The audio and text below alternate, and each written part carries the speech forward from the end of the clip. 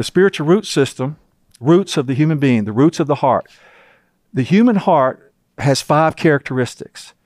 We have hope, we have longings, we have desire, we have needs, and we have feelings. These are the 5 characteristics that are made to be placed into the water of relationship with others and God. You bring it, plant it into relationship with others and God, which we'll talk about how that's done over time.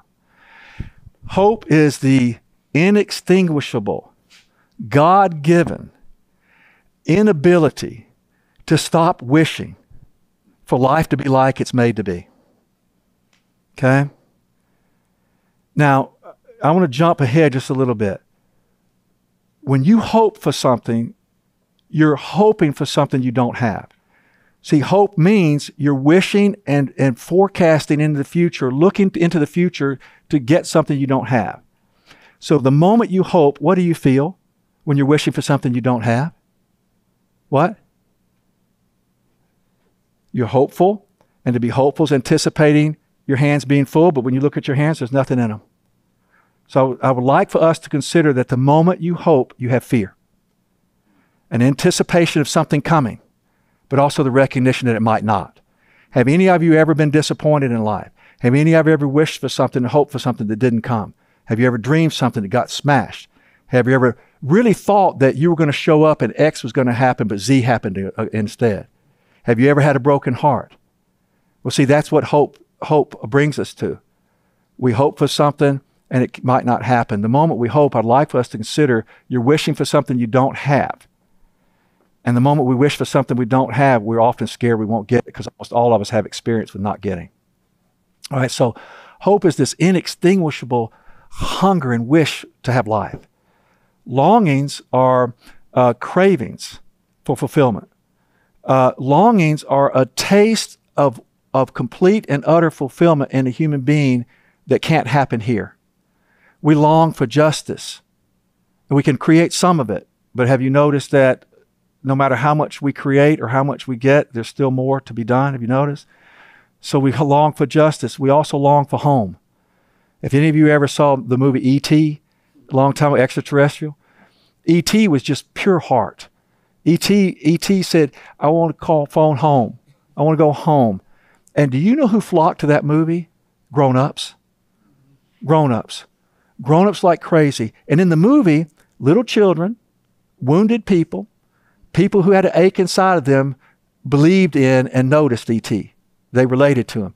The scientists, those people way up in their heads and didn't have heart, just wanted to cut him up. And so E.T. would say, E.T. phone home. E.T. want to go home. And we flocked to it because we heard, I want to go home too. I want to go home. There's something in us that wants to go home. And I'm saying that we want to go back to where we came from. Not aliens, outer space people. I'm saying we want to go back to the God who made us. We want to go home. And no matter how much we produce all the comforts that go around creating what we think of as home, even when the day is perfect, it's just not enough because it ends. You know, it's like your sweet little child, you can provide this sweet little birthday party that lasts all day long for your child. And at the end of the day, your child say, Daddy, Mama, it was a great day. It was a great, great day. Thank you so much. But if you're a grown up inside yourself, you know, and it's over. And the child knows it's over too. So the greatest experience will also leave us with a drop from that greatness into the sorrow of where we live. And it's like, well, Chip, you're kind of a negative type person. No, I'm not. I'm extraordinarily realistic. And I'm living truthfully in reality, which takes a lot of heart. Okay, so we long for home. We also long for safety. We long for a place we can go to where there's a person there big enough to put their arms around us and we can put our heads on their shoulder and we hear a voice that says, hey, it's okay now. You're done. You don't have to do any more. Something in us needs a rest that deep. And you notice no matter how safe you get, it's not ever safe enough because there's always that anticipation of something coming. I mean, how many of you, if it can be at the appropriate time, it could be, let's just say somebody knocks on your door at 4 o'clock in the afternoon. You don't go, oh boy, somebody's probably bringing me something. Most of us here knock on the door and go, uh-oh, what's that? Somebody calls your phone. First thing you do is, what do they want? And said, I bet they want to call and tell me how much they love me. So we don't anticipate greatness and necessarily goodness. We also live in a world where a lot of goodness doesn't occur, sort of like at war. So we're very well reinforced to anticipate negative things happening, and they do. So we long for safety, a place we can go to where we can rest, and we also long for peace, a peace that is now truly without worry. And guys, it's not here. So longings are spiritual in nature. They're cravings within our very God-made makeup that cannot be fulfilled here on earth. So guys, if you're going to have cravings, if you have the courage to have longings, to fight for justice, to create as much safety as possible, to make as much home as you possibly can for yourself and others, and to live in as much sense of peace that passes understanding as is all possible, you're going to be in pain. Does that make sense? If you're a longing person and work towards creating everything that can be created here in a world that is at war with itself, you're going to be in pain. E.T. presented us pain. And people went to that movie and cried. And Steven Spielberg made millions and millions of dollars over tapping into our longings, because we're just made like that. Do any of you relate to this, I want to go home? You know? And even when you get there, you're not there. So, oh, that's sad. That's lonely. That's hurtful. That's angering. You get it? That's scary. So we're already into the feelings. And if you don't have feelings, you can't do longings. If you don't have longings and let yourself long, then you're cut off from being a person who can be a sanctuary for people to show them how to live in a place that's really tough. Desire is your absolute inborn biological hunger for life. You want to live, and you're going to, whatever it takes. That can turn into pure survival, or that can turn into desiring everything that is pure, good, noble, right, just, lovely, admirable, praiseworthy. Heard of that? Paul said, here it is. Desire, think on these things. Think on these things. Long for these things. Hope for these things, and be at work about them. But you can't give what you don't have. You've got to be filled with something to pour something out. Okay? Now, needs. Needs, which we'll talk about at length tomorrow, a need is something you have to have fulfilled or you will die. Water. You got to have it. Now, it's crazy, but I had coaches that said water makes you weak, which tells you how old I am, because they don't say that anymore. They're so smart now. But water doesn't make a person weak. Water makes a person strong. Okay? So a need is something you have to have fulfilled or you will die. Now, what's amazing is, as emotional and spiritual creatures, the two most powerful needs in a human being is the need to belong and the need to matter. More powerful than the need for food, water, shelter, and clothing. Chip, seriously, that can't be right. I'm not saying that there's no biology in our lives that has power by any means. But what I'm saying, you look into the world of children and you watch a child that the Department of Human Services takes away from a mama or a daddy, something in them is made to belong to mama, made to belong to daddy, to matter to mama and daddy. And this person has been abusing this child. Physically, sexually, biologically, starvation, not paying attention to him, abject neglect. But the heart of the child wants to stay with that person. They will cry to stay with the person who's harming them. not feeding them, burning them. Or they will dissociate so deeply that they become robotic. They go away so deeply inside themselves because they've been taken from the life that they're anticipating coming sooner or later. I have worked with so many people for so many years, and especially in the world of treatment, I have rarely heard, it's rare, but I have rarely heard one of the men or women that I've worked with wish for another parent. I mean, I'm talking about some very significant abused people. They don't wish for new parents. They wish the parents they had become who they were made to be. Do you relate to that? So in other words, that they would get heart and show up and become present and stay. That they would be somebody you could belong to and matter to.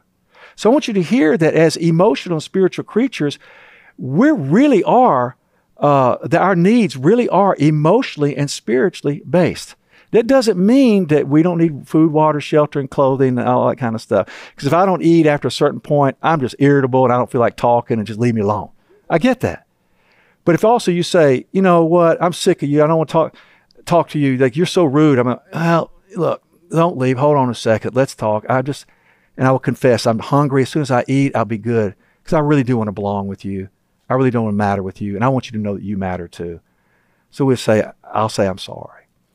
And then their feelings. Now, why have we been given 8 feelings?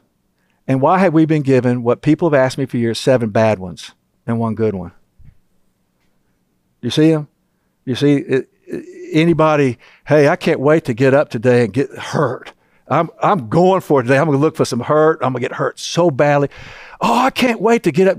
I would be so sad today. It's going to be such a great day. So you look at these feelings and you will see almost everybody sees 7 negative ones and 1 good one. But I want you to know that these are 8 gifts, 8 tools that we've been given to be able to live fully in a tragic place. Okay? If you look at the extraordinary book of the Bible, a love letter from God, from beginning to end, the first 3 chapters are pretty magnificent. Everything's like it's made to be. And then the last 2 chapters are magnificent. Everything's turned back to the way it was made to be.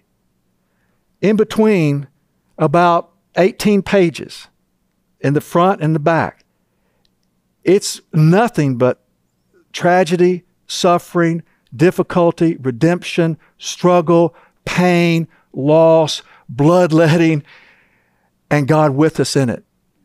God is with us in the midst of this tragedy. Life is tragic, and God is faithful. If you can't recognize life is tragic, then something's off with you. And life being tragic makes it pretty difficult to cling to God being faithful. Okay? And the way we maintain and the way we continue to live relationally with the faithful God is through a thing called struggle. By our struggle, we are reconciled. By our bringing our hearts to the surface and crying out to God, speaking to God, telling the truth to God. By our confession, we are made known. And by our being made known, God's presence is with us. The big difference between people who are known and people who are not known. Scripture is full. Those who cry out to the Lord, He is near them to meet them, to save them, to be with them, to gather them up, to heal them. And Jesus is called Emmanuel, God with us, not God rescue us from it. So God is with us in the midst of the first 3 chapters and the last 2 chapters, and He ain't leaving. But the way that we struggle with living is through these 8 tools God has given us to be able to live fully in a place that is tragic. Every single one of these 8 feelings is actually good. And if you can't do them, if you can't do feelings, it means that you are practicing, instead of drinking in the water, you become a person who practices hopelessness. You're defended against letting somebody know that you're in pain. And I'm gonna walk up. I'm gonna walk up to you or one of you guys in just a minute. Okay, so I'm gonna come off camera for just a second. So when I do this, I take your. May I touch you? Sure. Yeah. Take your skin and I grab some. I twist it. Okay. You look like that's not happening. Okay. Take your skin and I twist it. You look like that's not happening. Okay. So you look like you don't feel it. Correct? Okay. But did you feel it? Absolutely. Okay. And what kept you from saying, I feel that? Both of you. Both of you, you manned up. So both of you are practicing being ashamed of your internal makeup. Because if you cry out, you'll be labeled as a wimp. And if you let me know I got to you, then you will be seen as possibly, oh, I thought he was going to be a real leader. Turns out he's a baby or he's weak, right? So I want you to hear that we grow up contemptuous towards the very things that help us. Okay? Now, let's see. I don't want to bruise you, so do not. But listen, listen. I'm gonna come back at you. Will you please not let me harm you in your machoism, please? Okay. You need to come back in the morning. It's like somebody give you a shot. No, the dude twisted me up. So when I do this, be alive. Ouch. Ouch. Yeah. And ouch gives you opportunity for it to stop. Yeah. To be loved, to be cared about, and to be seen as human, which is a bad thing. If you're self-sufficient, if you're ashamed of how you're made. I want you to know that we literally live in a world that says you should not feel. And if you do, you mark yourself as worth less, inadequate, incompetent, sickening, disgusting, unlovable, rejectable, not ready for the big time.